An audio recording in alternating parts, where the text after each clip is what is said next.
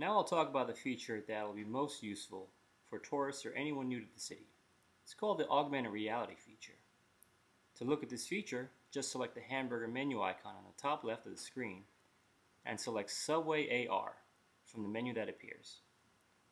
Now simply select your current station and the train you wish to take. We selected the 6 downtown. Now scan the nearest subway sign with your smartphone like we did, and an arrow will appear on the screen telling you where to go.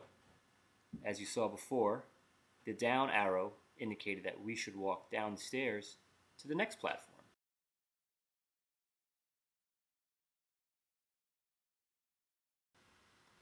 Right here we're on the NQ platform, and we just scanned one of the signs on the platform. The app told us to turn around and walk forward, so we'll do that. We'll keep walking in the direction of the arrow until we get to our destination.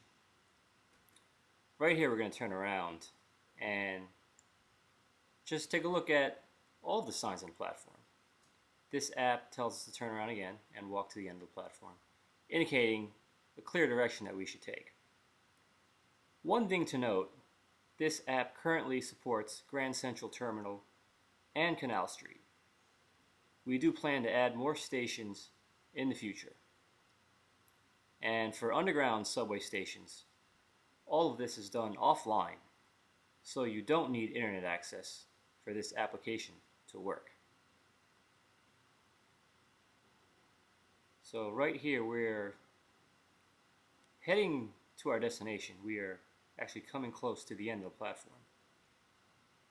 Just a couple more signs.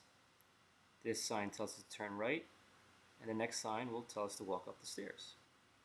It's Smart Subway, the better way to get around.